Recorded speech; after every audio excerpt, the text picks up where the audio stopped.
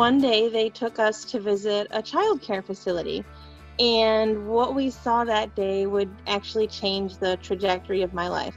And what we saw was caregivers who love the children very, very much, and they were doing the absolute best they could with extremely limited resources.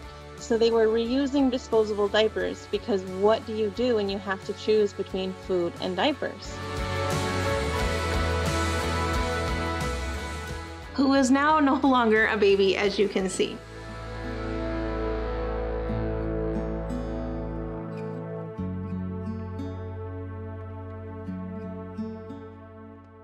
And we're like, you know what, we'll just create a Facebook group. We'll call it Jake's Diapers for Peru, collect enough diapers for those 15 babies, and be done. Yay! Last year, we served over 17,000 people in 20 some odd countries.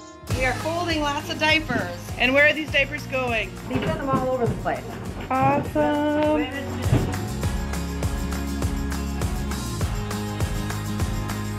1 in 3 families struggle to afford diapers, and there are no federal safety net programs that help with diapers.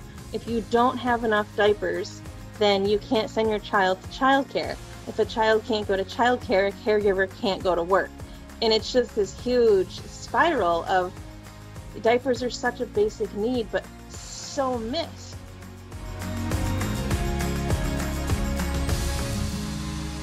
If you're living paycheck to paycheck, and you take your paycheck and you go to the store because you desperately need diapers, and now the shelves are empty, what do?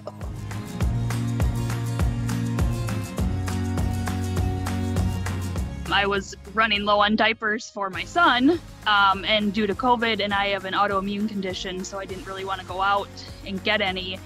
Told her I was running low, and because of that, I was thinking of cloth diapering, so I wouldn't have to keep running out and buying disposables.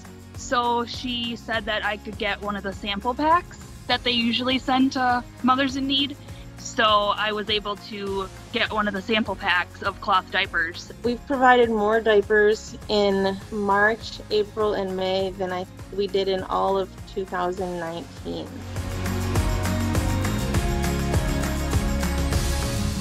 And we are loading this airplane you see behind us with hygiene kits to be distributed. It's like one lady, her husband has cancer.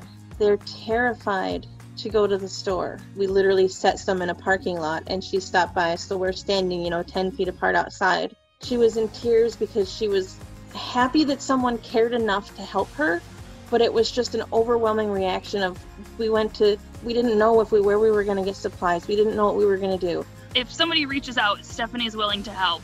If people are in need, she will find a way of being able to help them. I don't know, there's no greater feeling in the world than helping someone else. Like, we're all in this together, and I think about my life, lots of people have helped me, and how can we, pay it back? It's all that working together.